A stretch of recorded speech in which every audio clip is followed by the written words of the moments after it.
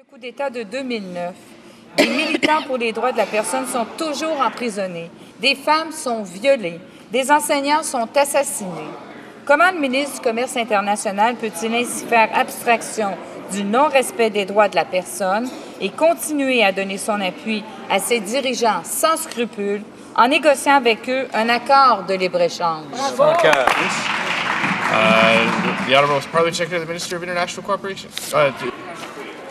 Thank you, Mr. Speaker. Mr. Speaker, the Government of Canada believes that engagement rather than isolationism is the best way of supporting change in Honduras. Canada works with like-minded countries, international organizations, and governments worldwide to support improved respect for human rights and international humanitarian law and lay the foundations for peace. Free trade between Canada and Honduras will benefit not just Canadians, but Hondurans alike.